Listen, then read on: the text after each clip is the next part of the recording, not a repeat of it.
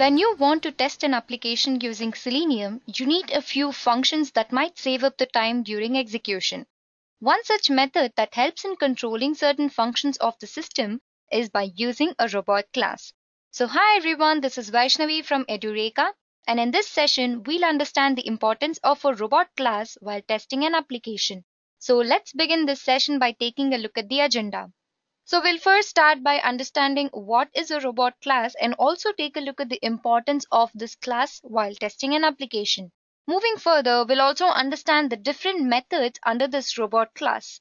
And also, we'll see how to implement this robot class in Selenium. And finally, we'll wrap up this session by taking a look at the limitations of this robot class. Time plays a major role while testing, and we need to make sure that we complete the desired task within the specific time. A robot class is used to generate native system input events for the purpose of test automation, self-running demos, and other applications where the control of mouse and keyboard is needed. The primary purpose of this robot class is to facilitate the automation testing for the Java platform implementations. In simple terms, I can say that this class provides control over the mouse and the keyboard devices. This robot class can handle the pop-ups during the execution. This class is very easy to use with the automation process. Now you might ask, why do we need this robot class when we can perform actions on the keyboard and as well as hover the mouse over the location on the web page? Right. To answer this, I would say a robot class is used to simulate and handle the mouse and keyboard functions. We don't have to click any button while automating a web page. It can handle all the pop-ups as well as the notification section of the web page. It also helps you when you want to upload a file onto an application. This can be done using this robot class. Hope you guys got a clear idea on why we use this robot class in Selenium. So this is about what is a robot class and why we use this robot class in Selenium. Now let's move on to our next topic, that is what are the different methods that are used while working on this robot class. So there are basically 5 different methods. As I mentioned earlier, it handles all the keyboard and mouse functions. So the first method would be the key press. So this is used to press any key on the keyboard. For example, if you have this particular command, it will press the up key in the keyboard. Next up, we have the key release method. This is used to release the press key of the keyboard. For example, if you have this particular command, it will release the pressed caps lock key in the keyboard. So this is about the methods that are used to control the keyboard functions. Now let's take a look at the methods that are used to handle the mouse functions. In this, we have the mouse press method, which is used to press the left button of the mouse. For example, if you have this particular command, it helps in pressing the left button of the mouse. And then we have the mouse release method, which is used to release the pressed button of the mouse. For example, if you have this particular command, it helps in releasing the pressed button of the mouse. Last up, we have the mouse move method, which will move the mouse pointer to the X and the Y coordinates. Coordinates of the elements are passed in this mouse move method.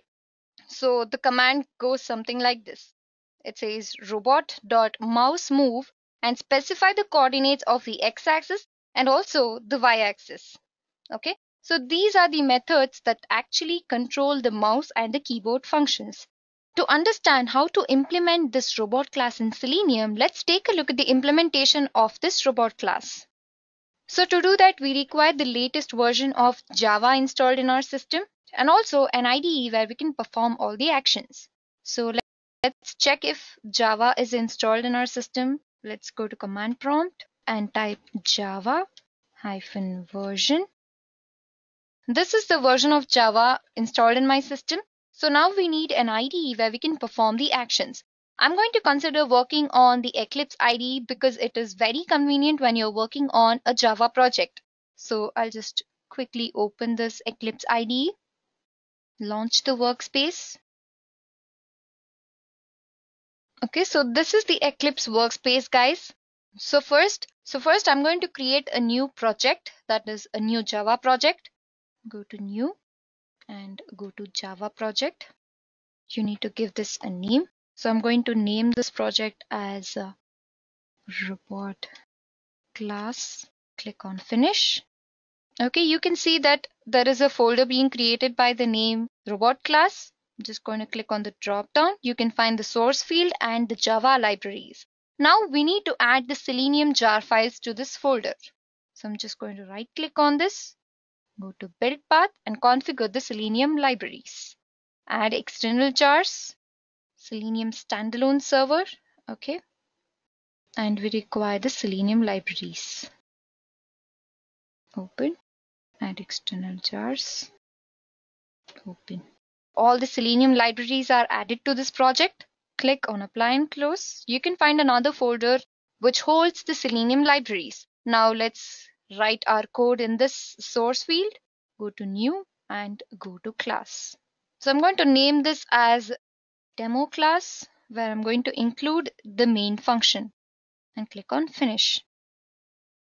So in this case, we'll try performing actions on our official website edureka.co. So to do that, I'm going to first set the browser driver. So in this case, we'll be performing actions on the Chrome driver. So I'm going to type system.set property and specify the driver, that is webdriver.chrome.driver, and also specify the path in which it is located. In my case, it's in the C drive. So I'm just going to copy this path and go back to my project and paste the location here. One thing you need to know when you specify the path, it should always end with the extension Chrome driver.exe. That is, it specifies that it's an executable file. And after this, I'm going to instantiate the Chrome driver. Okay, so to do that, I'm going to create an object of the WebDriver and call it driver, and instantiate it with the new Chrome driver. Okay, you can see that it throws an error. So just import the WebDriver packages to this project. Okay, I think you guys understood how to set the browser driver. Now let's get the URL of the web page. So I'm going to consider the object of the WebDriver, that is driver.get, and paste the URL here. So it's http://edureka.co. So this is the URL of the web page, guys. Now let's go to our web page, edureka.co. So we're going to perform actions on this web page here. Now say you want to click this particular element on the web page. So I'm just going to inspect this. Okay, you can see that the link text is present. So I'm just going to copy this link text and go back to my project. So I'm going to consider the object of the WebDriver, that is driver.findElement by the link text, and specify the link text here. As it's a clickable element, I'm going to click this particular location. Okay. So once this is done, I'm going to instantiate the robot class. So to do that, I'm going to call robot and create an object of the same and call it robot as well. And I'm going to instantiate it with the new robot. You can see that it throws an error here. So import the robot packages to the project. Okay, throws declaration, it throws AWT exceptions. Okay, so once you initialize this robot class, we need to perform certain actions on the keyboard as well as the mouse functions. So to do that, first I'm going to pause the execution for a few seconds. So I'm going to pause the execution for 4 seconds. It throws an error, so add throws declaration. Okay. Once you're done initializing the robot class, I'm going to perform some actions on the keyboard. So I'm going to consider the object of the robot class, that is robot.keyPress. I'm going to press this particular key event which specifies that a keystroke is initialized. Okay. So once you do this, I'm going to consider pressing the key down, which specifies that the key is pressed. Okay. So once you do this, I'm going to pause the execution for a few seconds so that you can see that the key is pressed. It's in milliseconds, so I'm going to consider it as 4 seconds. And then I'm going to press the tab key on the keyboard. So to do that, I'm going to consider the object of the robot class, key press, the key event, and specify that you want to press the tab. Okay. So do add the thread.sleep command so that you can actually pause the execution for a few seconds, and it will be useful when you're executing the program. Thread.sleep. Pause the execution for 4 seconds here as well. Now, in order to make sure that you don't have errors while executing the program, I'm going to add the system.println command. I'm going to print E here. Okay. After this, I'm going to press another tab key. So consider the object of the robot class, robot.keyPress, and specify the key event, and also specify that you want to click the tab button. Okay. And after this, I'm going to pause the execution for a few seconds. And I'm going to print certain text so that you can know where the error exists when you're executing. I'm going to print B. And again, I'm going to click the tab key.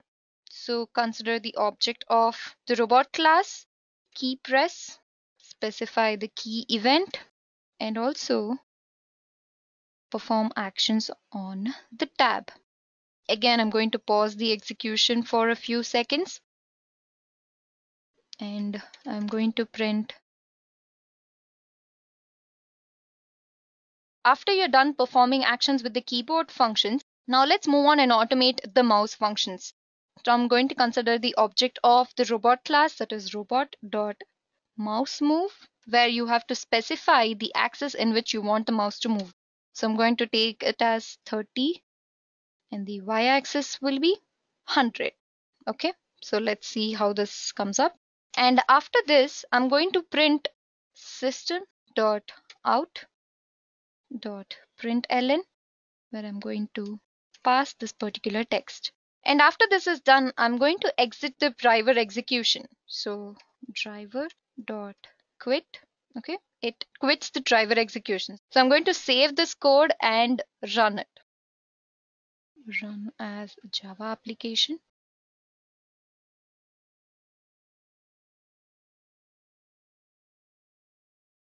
It first navigates to Edureka website, searches for the course link, then opens it.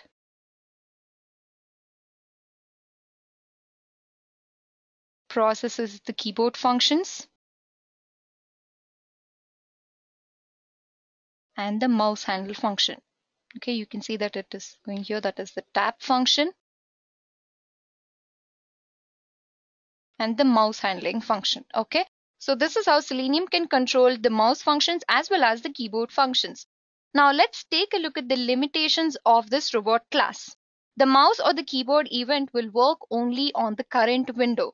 It is difficult to switch among different screens or windows. For example, if a code is executing any robot event by the code execution, but the code execution is moved to another window or a new window. In this case, the mouse or the keyboard event will still remain the same but on the previous window. A method like this mouse move depends on the screen resolution. And if you're using the XY coordinates for your test, then the test will behave differently on the different screens. And if in case you're running your tests in a virtual machine, then the script failure is more. Okay, so these are the certain limitations of this robot class. So guys, this is everything you need to know about robot class in Selenium. If you want to learn more about Selenium WebDriver, don't forget to take a look at the Edureka's YouTube channel. Thank you for watching this video. Happy learning!